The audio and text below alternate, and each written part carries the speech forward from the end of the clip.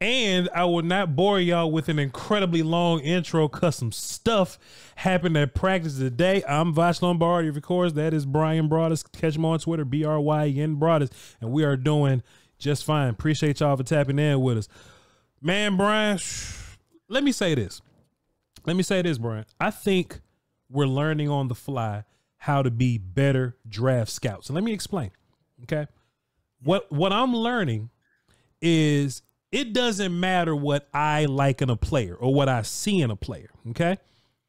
It depends on the surrounding stimuli of when that player gets to that team. Don DeMarco. That's a Don DeMarco. You remember that, okay? Don DeMarco, right. So, in my mind, let's just say, for example, if the Cowboys draft corner, in my mind, Al Harris is a phenomenal cornerbacks coach.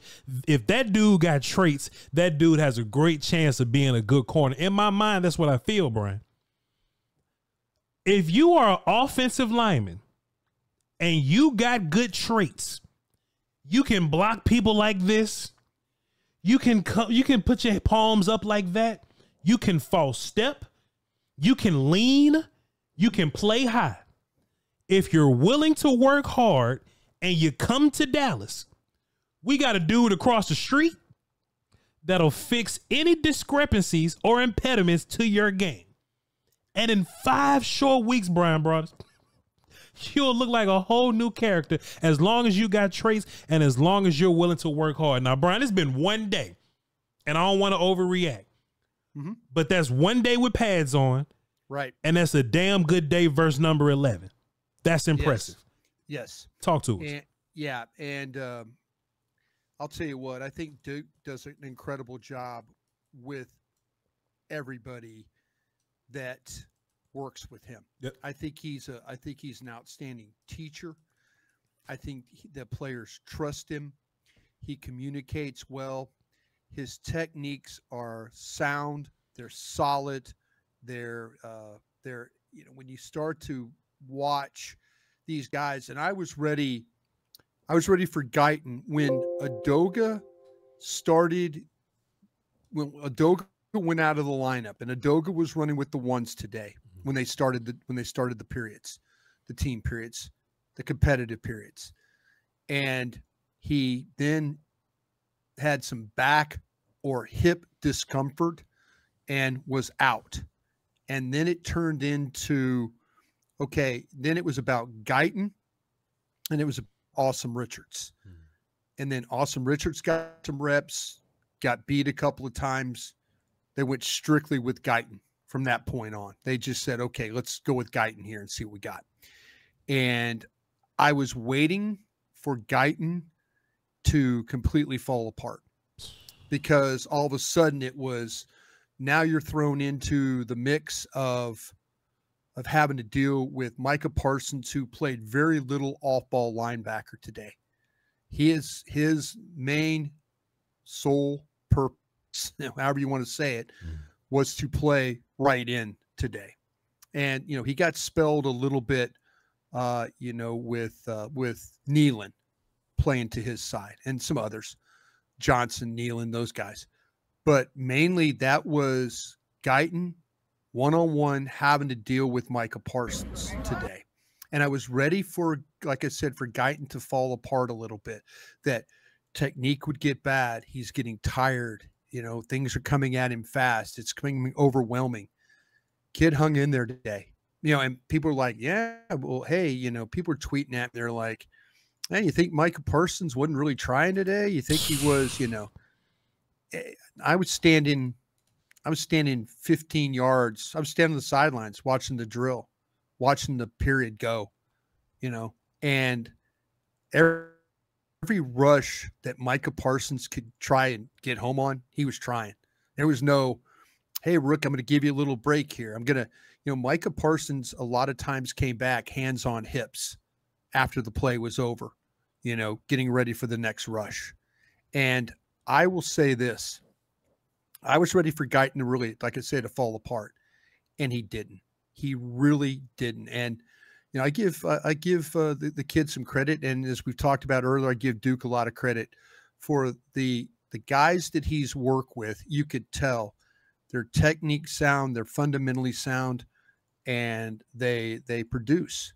And if he gets your feet and your hands to work together at the same time, and I think that today was a really good day for Tyler Guyton in his, he's got time to go, but if you're blocking Micah Parsons and you're winning some of those battles, you could block a lot of guys in this league if you're blocking him. So good for him, and good for Duke for getting these guys ready the way he does. Brian, it almost sounds, cliche-ish or whatnot, right? But when we would talk about, when Tyron Smith would go against, Randy Gregory, right? Gregory, yeah. Gregory. Like, hey, man, just win a few. You know what I mean? Just win a few. Tyron is going to whoop you, but just win a few. You know what I'm saying? And my whole thing about Guyton is that I'm like, hey, man, Micah's going to put you in some deep, deep water. Just win a few. And what I've learned today, watching Micah, like, plenty of his stuff is like athleticism, right? Just the burst, the ball get off. So when people were asking you, because they asked me too, hey, is this a bad day for Micah? Is Micah not trying? I scoff a little bit because you see the damn ball get off that Micah got, and you still see the burst, you see the closing speed and all that. It's just that Guyton is also a big ass athlete with a lot of length, and he could bring you a lot of issues. It's not always clean, but he has traits. Take a look at this one, Brian. I was breaking down this one right here. Take a look at Micah getting off the football. Look at how fast he gets to Guyton's back hip. Right? Yeah. Like he gets there damn near immediately. That's ball get off and that's burst. That's bend. Look at how low he's getting right now. But Guyton just has the feet to recover right here. You know what I mean? He just has the feet to get his base back up under him and just run him out of the play. Right? Like that's not a dominant Guyton win, but that's Micah didn't get Dak, and that's cool with me too, Yeah. Yeah. That's where the thing with Micah, and it was, you could watch him. You could watch him when he was going against Awesome Richards or even Adoga. Micah Parsons is trying to rush the passer. He ain't interested. Now, when he really wants to, like on a fourth down play, there was a time where Awesome Richards was blocking, Adoga gets knocked out, Awesome Richards goes in, and now it's a fourth down play. Micah Parsons got a sack. Yeah. Balls out, but it was a sack. He is going to hit Dak Prescott, and it's going to be a sack. Calvin Watkins and I looked at each other and both at the same time go, sack. That's there you go right there. That was a fourth down play right there. And the ball was, the ball to me was, kind of in that situation where the ball went low, but he's beat. Micah's right there. Dak steps up, has to throw the ball, but it's going to be like Micah Parsons is going to turn the corner and he's going to hit Dak Prescott in the back is what he's going to do. And, that's going to happen. Micah is going to rush the passer, and he tried to rush the passer today. Sure. And it like you said, it wasn't always pretty with Guyton, but his athletic ability, you mentioned the length, the footwork, and just his desire not to give it up. I was ready for him. Like I said, I was ready for him to get tired and sloppy and fall apart. The kid didn't do it. And he got thrown into a situation where, the guy ahead of him got hurt and he had to jump in there. And I still, for the life of me, I keep going to say this, again, Adoga, Guyton needs to be the one. He needs to be left tackle one. Yeah. But today they brought back Adoga after a couple of days of Guyton being left tackle one. I totally agree. 100% with you. And Chuma had a little hurt issue or whatever. I would love for Chuma to be healthy because I don't want to rely on, Awesome Richards with Let's Go to be swing guy. I think Chuma Adoga is a very much so competent backup guy. But when we're talking about even in the non-pad day, I was fine with Guyton being left tackle because you need him to get that experience. You need him in the water so he can know how to swim. But after this day right here, last episode you said, hey, I don't need to see Chuma Edoga no more. Right. After this day, I don't need to see Chuma Edoga no more. Let's work on continuity now. Let's work on combo. Let's work on getting both Tylers on the same accord so that Guyton doesn't have to go, okay, is it Chuma today? Is it Tyler today? That's only going to bring Tyler down, right? So let's just play Guyton and not look back. Tyler Guyton should be circling Myles Garrett right now because there should be no excuse why he's on the bench, Bryan Broaddus. And this was much more about Guyton today than Nealon or Lawrence or Parsons today. Yeah, no, it was. It was a good day. And, and you mentioned Tyler Smith, a good day for him as well. Yeah. And you watched him play. The times where, he's just such a powerful guy. And then running some old school trap plays where he was a puller, and then you got a good push at the point, and then him identifying where the trap is and then being able to get that block and then the ball going behind him. It just shows you once again that, he is a really, really strong guy, the way that he plays. And so, that's a great example of it right there. There you go. Boom. Right there at the point of attack. And, that's going to be a problem. You step up, next thing you know, you're going to have an earful of 73. And, it was, I thought it was a really, really good day for him on that left side. I thought played particularly well. Yeah, Tyler, and how about this, Bryan Broaddus? We got some one-on-ones today. The O-line and D-line got some one-on-ones today. I was like, man, somebody must have some damning evidence against Mike McCarthy, and they must have bribed him to get some one-on-ones going because we finally got it going. Yeah, how about that? That is amazing because usually McCarthy is not the type of guy that wants to embarrass his players. Sure. Jason Garrett would call guys out by name and number, and they would have in front of the media, in front of the fans, in front of the whole team. Jason Garrett was a big believer in all that one-on-one stuff. Mike McCarthy, not so much, but it was good to see a little bit of that today. It's on my mind, Bryan Broaddus. You just said it. You mentioned Garrett. You mentioned Mike, and Mike typically doesn't do this. Do you think Mike has some time to look himself in the mirror and say, hey, let's cut out all this soft stuff? You know what I mean? Like, we need to compete, and let's compete in front of our peers in an empty ass bleachers. Like, let's just do this. You know what I mean? Yeah. Like the time is over where I'm just trying to protect you. Like, we need some toughness. We need to step up. We need to compete. We need to go one-on-ones, and everybody needs to be watching because you need to bring just one more level of whatever it is that you normally bring. Yeah, I think you're exactly right about that. There was a time where he was always, he didn't want to do anything to expose maybe some faults of his team, and he didn't want to expose his players. And it does take a certain level of toughness before God and country and everybody watching to take a pass rush rep and try and block Micah Parsons. Yeah. It takes, or Tank Lawrence or, anybody else that's going to rush. And so I applaud him for doing this because I think it helps his team. It helps his players. They can break down that tape. It surely helped.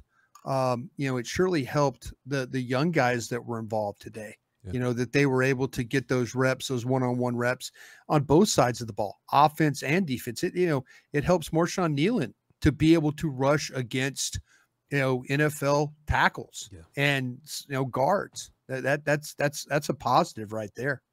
Man, Bryan, I saw this one clip on the internet, and I was like, boy, I can't wait to go tell the teacher, boy. Let me go tell Broaddus what happened today. Cooper Beebe stepped in there and did his damn thing, sat down on whoever this. I think that's Rogers or something, but sat down on him. Phenomenal pass set. But, Bryan, I must be honest, because if we're going to do some work, we are going to be fair here. Brock Hoffman didn't have a bad day neither, sir. No, he did not. Did you see anything about Brock that kind of jumped out to you today? No, I thought overall though that we've kind of felt like that the best part of this offensive line, at least going into camp, were the inside players, and with the guards and the centers that maybe that was going to be with Hoffman. There one time where there was a one-on-one pass rush where he was going against Carl Davis. And Carl Davis, I don't know what got into him, but Carl Davis kind of bullied him and then went arm over swim move to get past him. He lucky I ain't see that, Bryan Broaddus, because I'd have got on the internet, got on his ass, but go ahead. Yeah, and I was kind of like going, oh, Hoffman, that's not where we need to be. We don't need Carl Davis, who traditionally is just a straight bull rush type of a guy, all of a sudden coming with a butt and then an arm over. And now Hoffman's left kind of not, blocking air. Yeah. So, but I thought overall, though, when you looked at the team period, the one-on-one stuff and all that, I thought there were several times where these offensive linemen did exactly, and you're watching Mozzie so close in these practices just because but he's going up against the Tyler Smiths and the Hoffmans and those guys inside. And so you're kind of like, and what they figured out about playing against Mozzie is that Mozzie is, I'd love to see Mozzie throw an arm over like Carl Davis did, but he's going to bull rush. He's going to try and push. These linemen have figured out that if you get your hands inside and sit down on Mozzie, you can handle, you're going to deal with power. But I wish Mozzie would come with the point where, all of a sudden, see right there. I mean, he can knock you back. He's capable of doing that. And that's, but now if he comes with a little bit of an arm over, and then now gets back inside, but like I said, there's going to be days, where his power is going to be the calling card. But if he could develop some pass rush moves, and there was some stuff in the team periods where they were running the ball up inside, there were a couple of times where Martin and Hoffman and Smith and those guys were coming off the ball and they were making it happen, and the backs were able to kind of hit in behind that in that A and B gap. And, Mozzie, it's all eyes on. I mean, it's just all eyes on, but he's going to have to find a way to develop some pass rush moves. I'm not saying he's going to, be, some great 3 technique rush guy, but he's got to find a way to free himself other than just playing with power. Mozzie is able to run down the middle of these guys because they're what we call hat on hat guys. You know what I mean? Exactly. I was just letting my audience know, because they didn't know that it was different types of offensive linemen. I was like, man, you got these dudes like Tyler Smith that roll up and whoop people, right? Yeah. But then you have your Brock Hoffmans, your Basses or whatever, and these are players that I'm trying to get away from, right? But a good play for them is they get a hat on a hat, and you just kind of do your job. They don't move nobody. They may go sideways a little bit, but if you get a hat on the hat, just let your running back read it, whatever. Right. Brock Hoffman is a really good hat on hat guy. Yeah. He engages and he kind of hangs in there. I want movement, but he's not killing us by being hat on hat guy. No, I think you're absolutely right about that. There's some guys there are guys back in the day, like the Travis Fredericks and people like that you can see them get hat on hat, but they're getting movement. They're moving you out of the hole, where the Hoffmans and the Basses and those guys are kind of engaged. And then you fight, and then maybe they screen you off or they turn you a little bit, and then the ball's passed. But you're right about the description of those types of guys. Yeah, Bryan, at some point I'm going to rely on your notes, because I got so excited about the O-line, D-line stuff. I didn't give a damn about nothing else. But I got one thing that you probably was excited about here. They ran a screen, and they ran it to Rico Dowdle. How about that? And I was like, hell yeah, player. Go ahead, sir. I know you've been waiting on one of these, sir. Talk to me about this. Yeah, I mean, we're gonna throw a parade in downtown Dallas because we threw a screen here. I'm always happy when, I maybe a little deck, maybe a little bit more depth, and then get rid of that ball. Invite those guys up the field, but nice execution of the screen. I will say this too. We saw a little bit of Turpin in the backfield, and tossed him the ball. Got a little juice on the run. Everybody in the crowd and the media and everybody's like, ooh, when he gets the ball and they get that thing rolling downhill the way they are. But really nice job. I'll tell you what, I could just ramble through guys or positions. I thought, man, you're looking at linebackers today.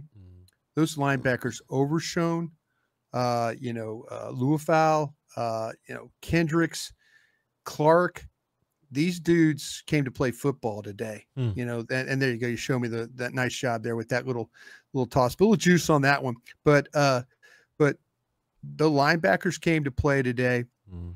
They showed up. You know, Nashawn Wright got attacked a little bit in this period, the periods we had, and came up big. Yeah. And, you know, and here's a guy that's kind of battling for a spot. And so I was impressed. They tried to go at Wanye Thomas. They were late to the ball on the outside. He was in really good coverage. Yeah. He got an interception. You know, there were some defensive backs that were making some plays today on the football. And that part of it I thought was pretty encouraging. I was really, I'll tell you what, they did some pre-practice stuff before they went to team. And the more that I sit there and watch John Stevens run routes, man, for a big, tall guy, for him to sink his hips the way he does and get in and out of breaks, I mean, it's pretty damn impressive with that kid. He had a drop though in the period, but he is so impressive with his ability to get up the field, sink, and then get out of that break in order to go get a football. So, man, they had some guys with the pads on had some days. Like I say, those linebackers got my attention today. That's a good group of guys. When you look at, man, Zim ran a blitz. He ran a blitz where what they call a fire zone, where Micah is coming. Micah is going to rush. And he ran Micah. He faked Micah off the edge. So he took Micah, and all of a sudden they were Guyton and Smith were expecting to kick wide, to set wide, and Micah dropped, and Kendricks came flying through the A gap untouched. And you're like going, oh, okay, I see what, but that just shows you there's so much attention that's paid to Micah Parsons that all of a sudden they're thinking outside. He drops, and now you got the blitzer coming through the A gap. And, you know, we all know about Mike Zimmer. Him and those A gap blitzes are something that he's well known for. And he created a great situation to get a sack off of Micah Parsons' look. As far as your linebackers go, Brian, it's so interesting seeing them this year versus the guys last year. You know, he even said that he was going to go out there and just hit everybody today, right? But he did. We are so far removed from like Anthony Barr playing here. You know what I mean? It's like if we had big guys, they just weren't fast, or if we had fast guys, they were small. And it seems like all the guys we have now, whether it be Kendricks, Overshown, Clark Shore, Louisville, they are Micah Parsons. They're all big guys, but they're not lacking in the mental IQ departments. You know what I'm saying? So, if there's a most improved unit award or whatever, I think it has to go to your linebackers, man. Because I was watching those dudes; they were flying all over the place, and we mentioned that yesterday, Brian. That even putting pads on, they're not allowed to tackle to the ground, but it's going to be some fast running thumping, and it's going to be some damn gap shooting today. And I saw 13 flying all over the place. Yeah, that's, you know what, Voch, I don't know if you brought this up, and maybe you did. I did. And I'm going to give you credit if you did. If you didn't, go ahead and take credit for it. Yeah, I did. But I wonder if they're going to do something with Overshown now that you have an injury to Sam Williams, maybe trying to use him a little bit more as an edge rusher. That's exactly. I think you and I talked about that. Yeah, because when y'all was doing day 3 draft coverage or whatnot, y'all was like, "Hey, you excited about Overshown?" And one of the scouts was like, "Yeah, man." And then using him as a pass rush type guy. We're right. Yeah, I wonder if this is that Micah Parsons kind of, all of a sudden he's an off-ball linebacker, but maybe you find some ways to hand down, let him fly. Stand up, let him fly. I don't know. Maybe there's some stuff now that you're down Sam Williams that you're going to have to come up with some creative ways to kind of mask some of the things, unless you go out and get,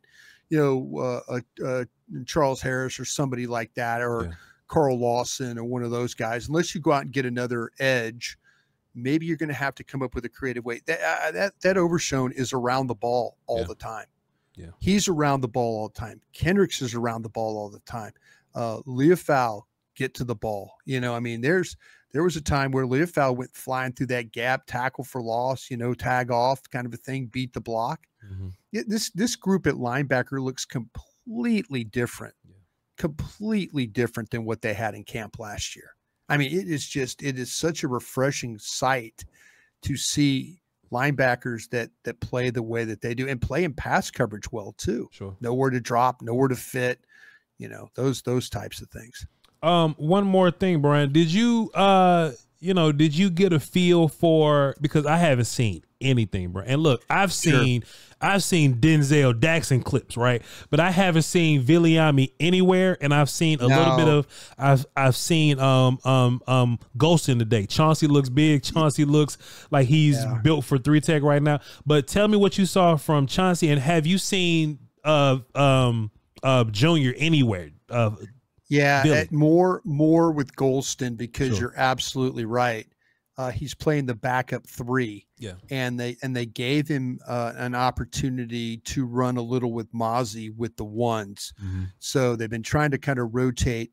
He looks far more active than what you get from Fehoko. You know, and so, you know, and I wish that I had the access to the tape. I think hopefully soon I will.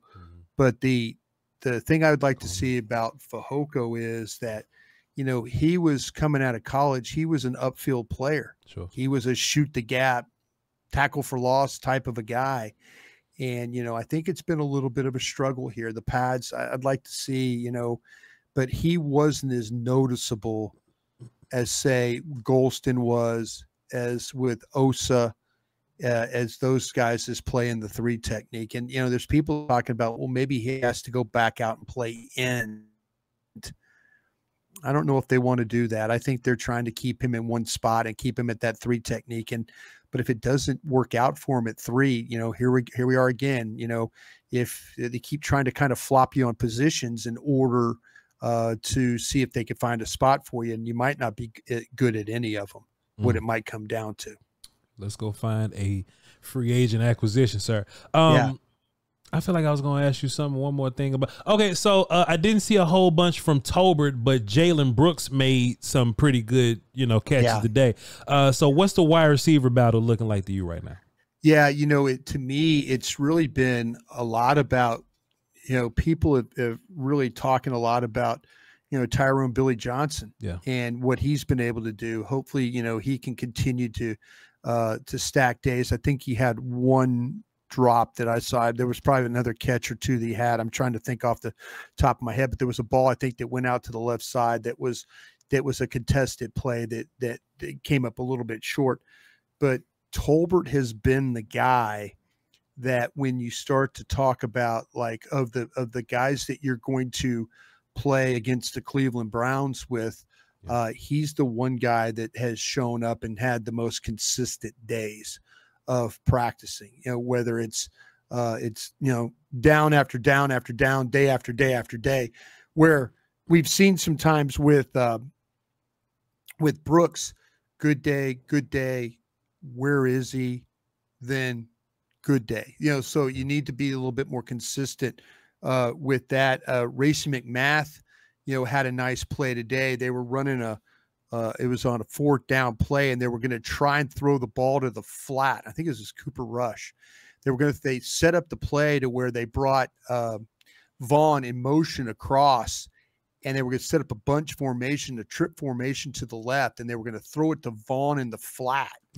And it got covered, and then Rush went back to the same side of the field where they were going to throw it to the side, and threw the ball to McMath, and he got the first down and was able to kind of separate there. So, you know, good for him for showing. He's a big guy. I mean, he's a 6'3" guy.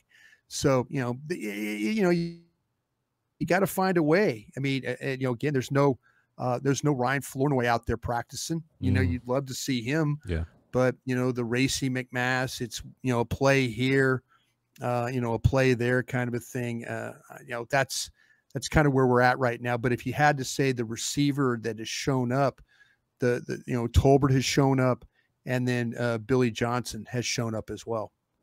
Brian, we are eternally grateful for everything that you do for us here, for all the information, all the nuggets, and all the wisdom that you bring to the We Doing All Right podcast, sir. Thank you very much. Get you some food and get you a nap. I appreciate it, man. Thanks to you guys as well. Another padded practice tomorrow, and we'll be back same bat time, same bat channel, and talk about it again. All right. Appreciate you, sir. Y'all follow me, Voch Lombardi. I'm not going to be saying that, but if you want some actual information in the morning, Bryan Broaddus wakes up real early and he just talks to y'all. So Bryan Broaddus on social medias. All right. We are doing just fine. Thank you so much. Crown.